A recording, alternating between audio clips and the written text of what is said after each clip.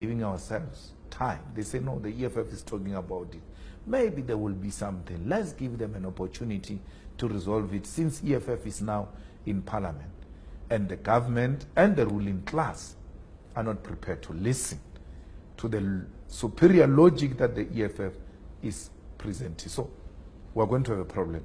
And whether you're taking me to court for that, I really don't care. The white people are not scared. The white people are the ones who committed violence against black people. The white people are in a mindset of violence, and they think we are like them. They think we like violence. We don't like violence. We have never engaged in any violent activity, but white people have engaged in a violent activity. And that's why they are scared that we are going to pay revenge in a violent manner. So then they show us, you know, artificial, pretentious tears that they are scared. They are not. They are refusing to surrender the land, and their state of mind, because they are always resolving things through violence, they think that is the only way we are going to opt for. So we're not there. We said, and we kept on saying, let the land be returned to the people of South Africa.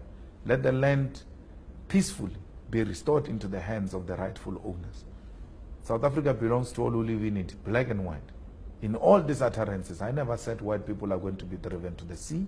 I've always reassured them. But why are they worried about Malema?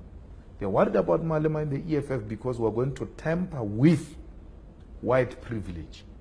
The ownership of land in South Africa is a reserve for white people. And once you tamper with it, you are tampering with white privilege. And no one dares touch his white privilege. That's what they are worried about. They are not worried about any slaughter. They know it's not going to happen. They are worried that if this policy finds its way through, then our privilege is gone. They are worried about whiteness, because whiteness is ownership of strategic means of production in the economy. That's what makes them white. We ought to own the land. We ought to own the minerals of this country. We ought to own everything that matters. That's what makes us white. And once that is taken away, our whiteness is gone. I'm not worried about what white people think of me. I'm worried about black people. And every time I speak to black people.